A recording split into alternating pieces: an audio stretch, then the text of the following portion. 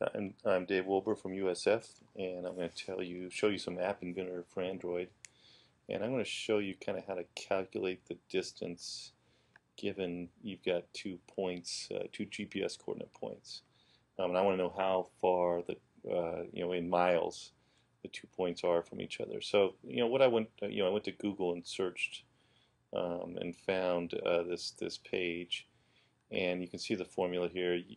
Given um, a latitude, longitude, and a second latitude, longitude, I can kind of have this formula. So I'm going to show you how to put this formula into App Inventor. And of course, what you might use it for is, some app where, you're taking, the phone's got its location sensor, so you might use it to, coordinate, find out how far that place is from some fixed places like a bar or a restaurant or someplace you want to go. So anyway, I've set up 4 text boxes here. So the app I'm going to build is just for testing, and you can put in 4 coordinates, and then you can click on compute, and it will tell you the distance in miles. And what I'm going to try to do is put this formula into App Inventor blocks to give you an idea how that works.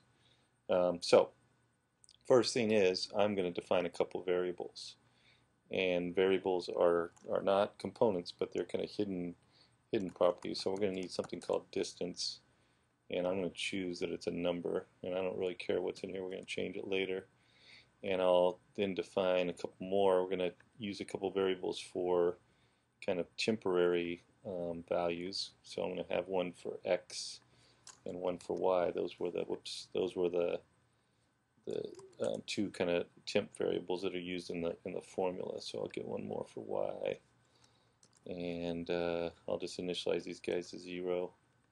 I'll copy that guy, paste it, and now I've got 3 variables set up, and these are going to help me in my formula.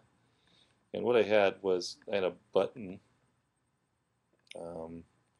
I had a button called compute button. So I'll take the compute button, click, and this is where we're gonna actually do our formula.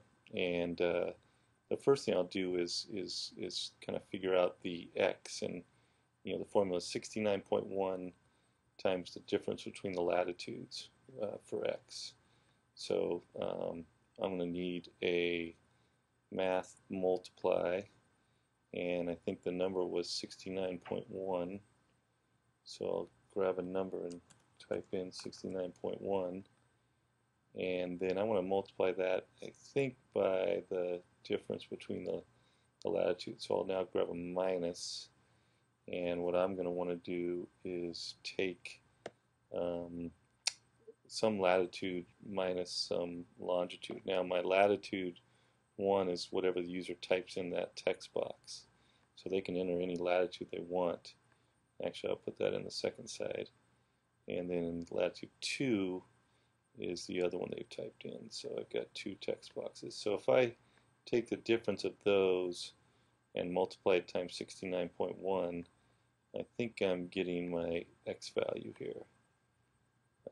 Let me plop that into what I want to do is set x. So I'll set x when that button is clicked to that value. Okay, now I'm going to do kind of the same thing for y. So I'm going to copy this whole thing, because y is going to be similar, and let's make some room for it. I don't want x, I want to set y, and so I'll grab my set y definition, and now y is set to that. Now y is a little bit different. He uses the longitude, so I'm not going to use the latitude text boxes, and instead I'll use the longitude. So I'm going to go over and grab longitude text2.text box minus longitude 1.text box, or sorry, .text. And so now I've got my first 2 temporary values. And in the next part of this tutorial, I'll show you how to finish these formulas. Thanks a lot.